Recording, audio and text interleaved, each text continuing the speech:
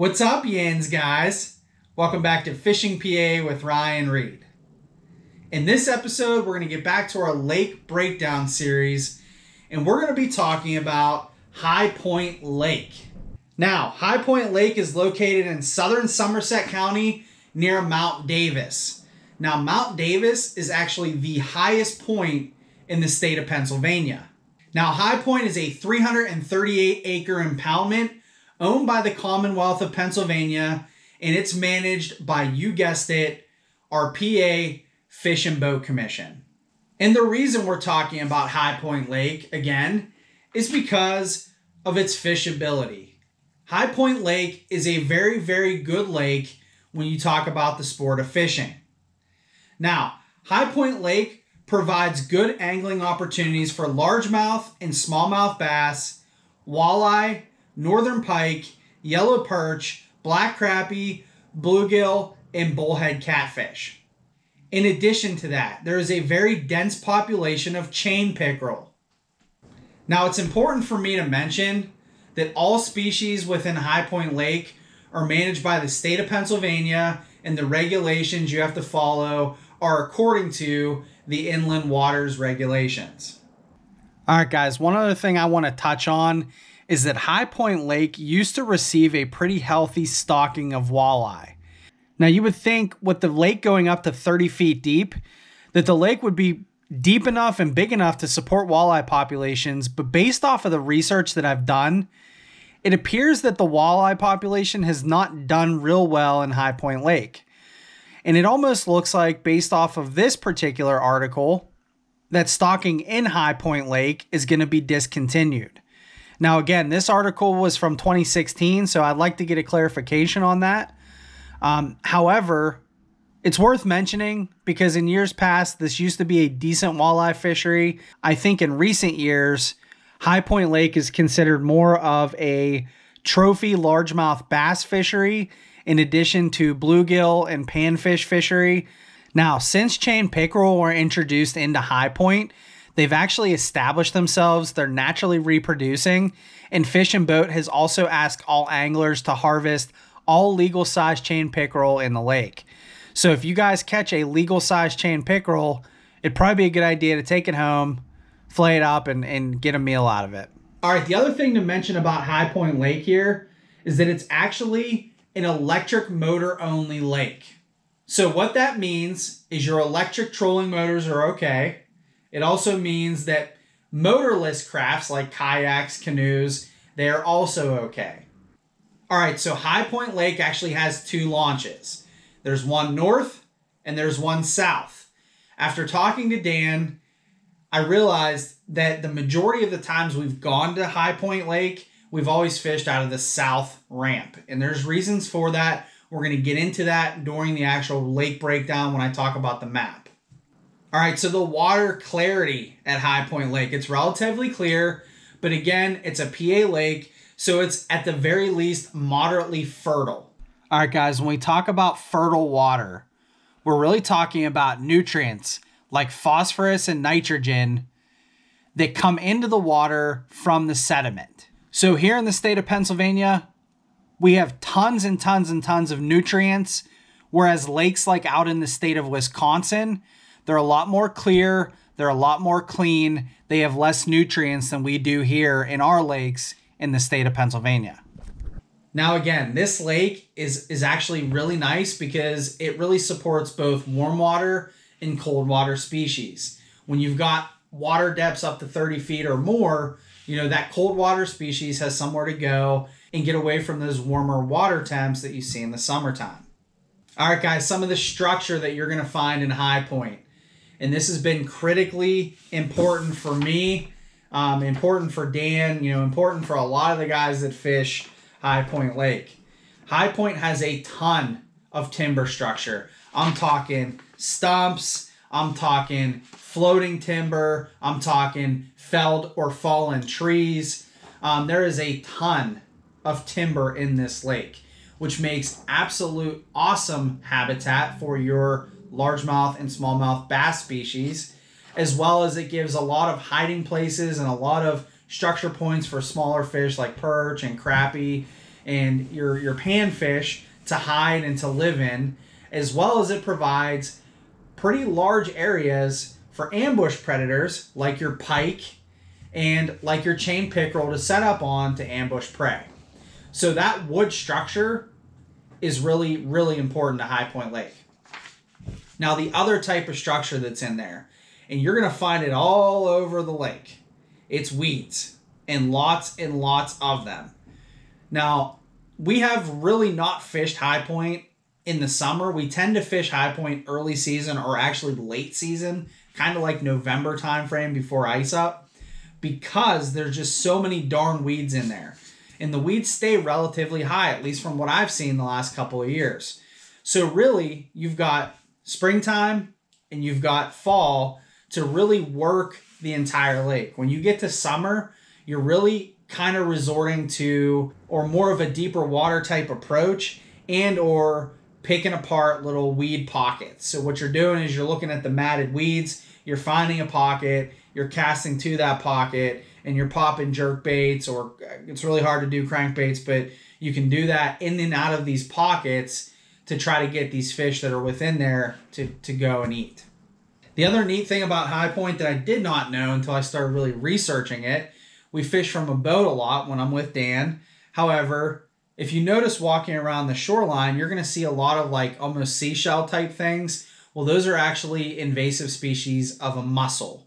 So the mussel got into High Point Lake, and now we're seeing a ton of those shells that are washing up on shore. So it's something for you guys to look out for.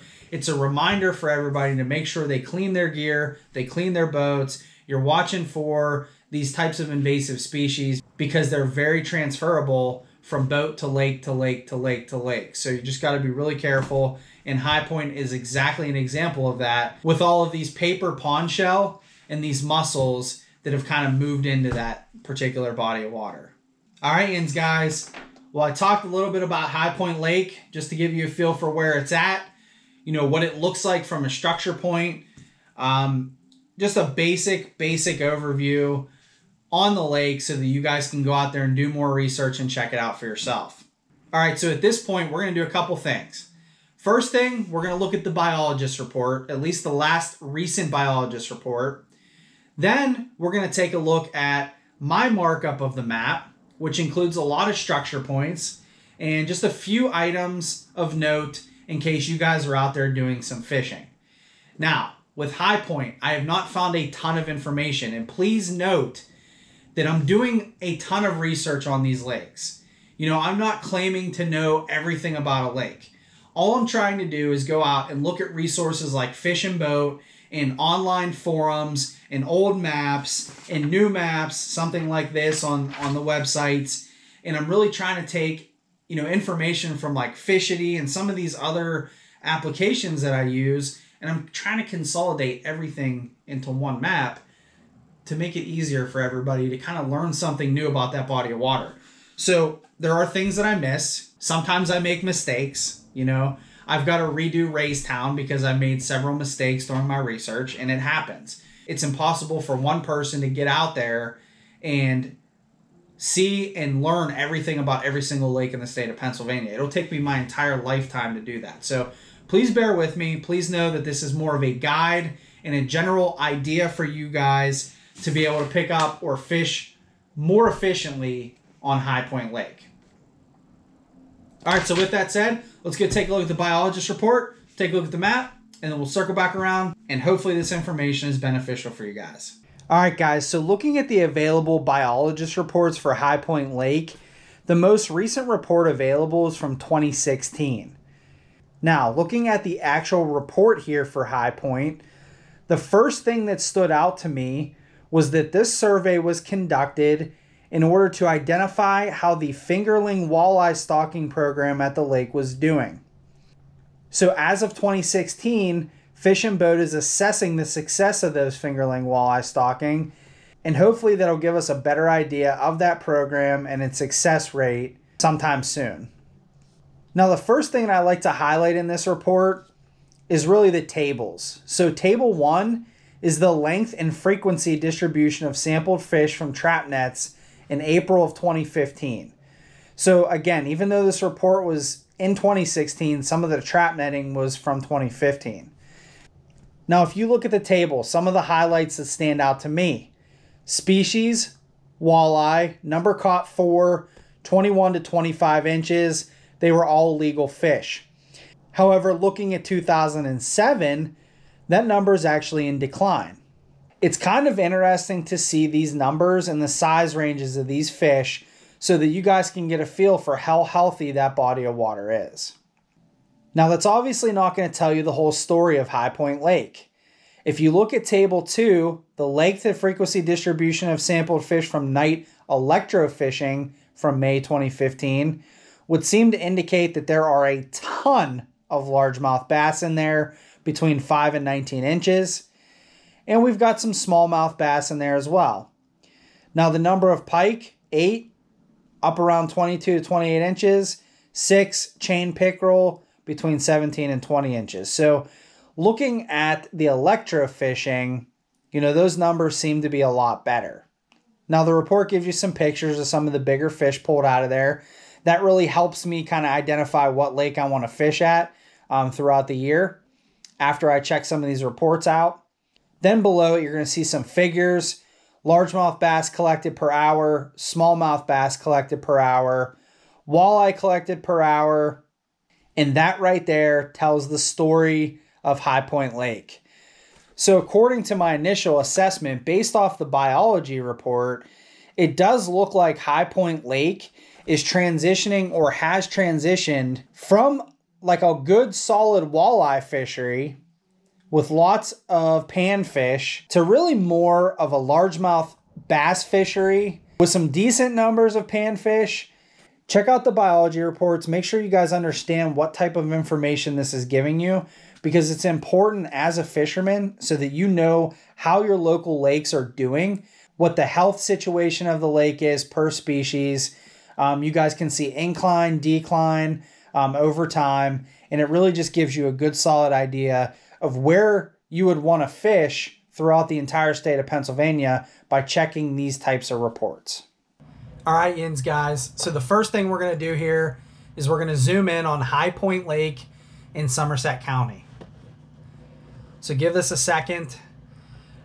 Okay, so what we're going to do here is we're actually going to work right to left. I want to talk about some of the structure points. I want to talk about some of the things I found through research that will hopefully help you guys locate more fish. So we're going to zoom in here to the right, and we're going to start with this cove right here. Now, one thing I want to mention, I don't have a really solid understanding of the water depth throughout the entire lake. So I'm going to give you a general idea of at least what I found through research. So hopefully this will help you out. Now, I see that this cove here on the right, it's typically about 5 to 7 feet of water anytime you get around these coves and closer to shore. So you guys are going to see this 5 to 7 feet of water, and right here in the middle, you're going to see what I believe is the stream channel. We're going to talk about that a little bit more. But as we move to the left, there's a couple of key areas I want to talk about. The southern shoreline is here, and you're going to notice that there's some felled trees in the water, and you're going to have a ton of stumps and a ton of rocks all the way around the southern shoreline. Now, you're going to be able to find these felled trees in 5 to 7 feet of water, and you're also going to find stumps and rocks between 5 to 7 feet of water, and probably from 7 to 12 feet of water as well.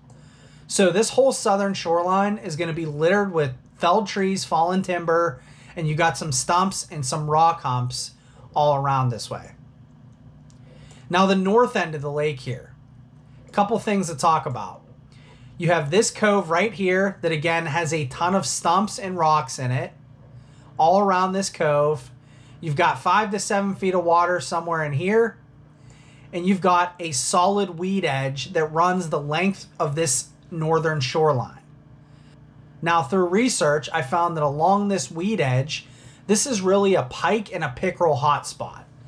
So one thing to mention, weeds have a tendency to change locations. Most lakes have solid weed beds that come back year after year. High Point has weeds throughout the entire body of the water. So when I'm talking about this weed edge, again, you guys got to go out there and you got to find that edge. It'll change year to year, but the point being is if you can find a weed edge on this lake, more than likely you're going to be in an area where there's pike, where there's pickerel, where there's largemouth bass, and really any of your other game fish that live in here. So as we move around the map, you're going to notice up here, there's again some stumps right outside of this northern launch, and you've got a really awesome hotspot right here because this is a very large rock rubble pile that was put in by Fish and Boat. So again, 5 to 7 feet of water, you're going to find this guy right off of shore here. You're going to have to look around, but when you find this was put in there as a fish attractor, and it's going to be a decent spot to spend some time around. Now, as we continue to move left here, I mentioned you've got the northern launch, you've got this weed edge running around here, you've got your pike and pickerel hotspots, and you've got stumps on the outside of this. Anytime you see a lot of structure like this, there's going to be fish relating to it. So jumping back down to the south end, I didn't want to put a million marks with stumps and rocks. Just know that there's a lot of stumps and felled trees and timber structure all along this southern shoreline, all the way to this southern launch. 5 to 7 feet of water here. And I've noticed, I found on a couple different maps, there's actually some humps/sunken islands out here.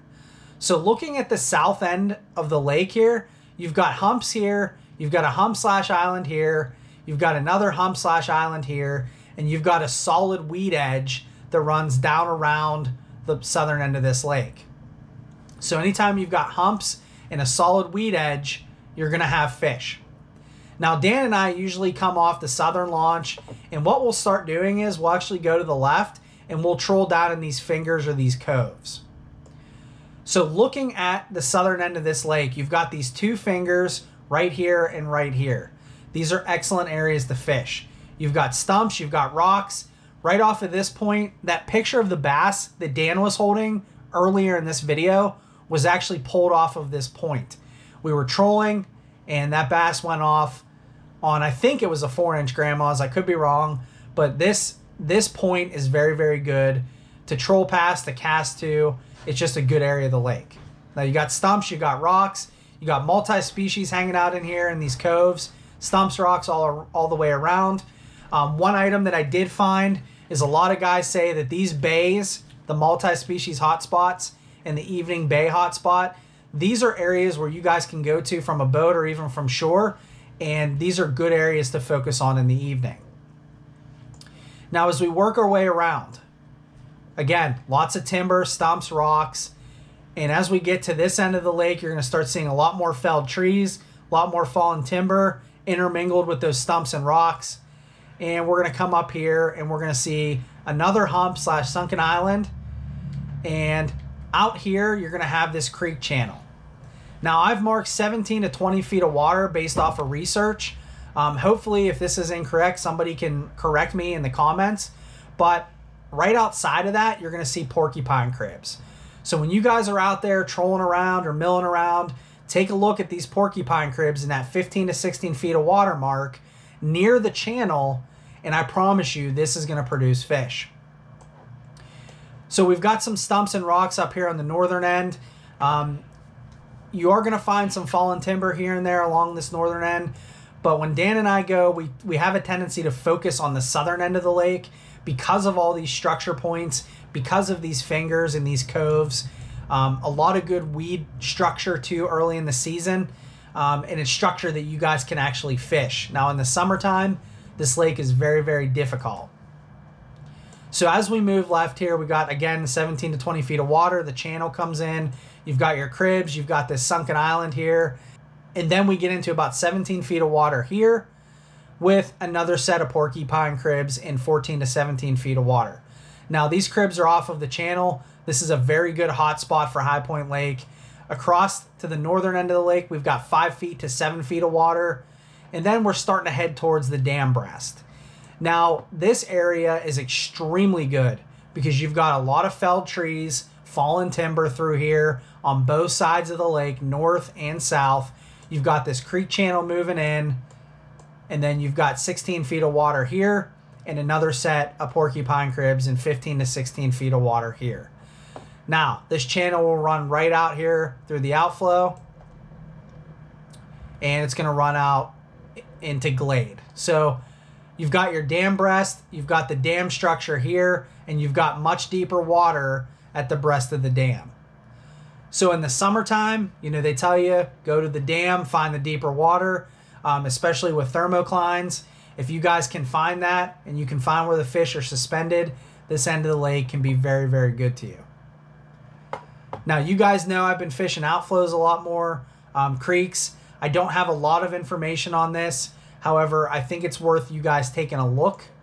Some of these runs can be really good, like Glade Run can be really good, at least from what I've heard. But there you go. There's High Point Lake Dam. So this was a quick and dirty look at High Point Lake. Again, there's a lot of structure here. There's a lot of great little coves on the southern end of the lake that you can get into, evening casting. There's weeds all over the place. I've marked a couple of weed edges here that I've seen and I've known about. And I've also found through research, but the whole lake is one giant weed. So you guys got to just get out there early and late season, find those edges. If you work it in summer, pick those pockets apart with jerk baits, so on and so forth.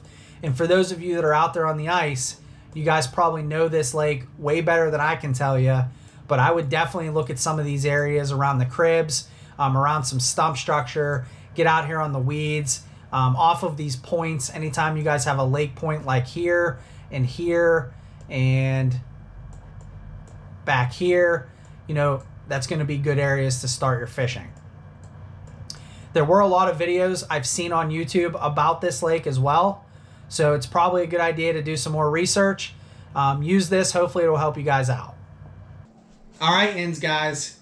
Well, that is my High Point Lake breakdown. So hopefully you guys found this information beneficial. Hopefully it's worth it for me to take the time to research this stuff, compile it onto a map, and make it available to all of you. I need to do more of these. I'll be honest with you guys.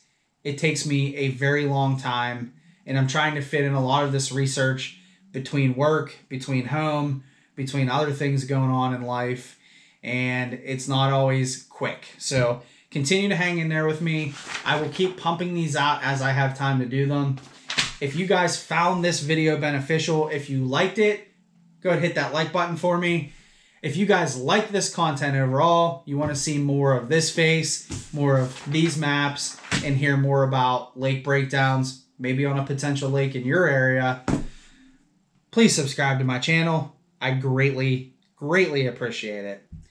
I just want to thank all of you that have supported me up to this point, all of your positive comments, all of your feedback. I greatly appreciate each and every one of you as fishermen and as individuals. Such an awesome thing this has been, and I'm looking to keep it rolling. So, all right, ends guys.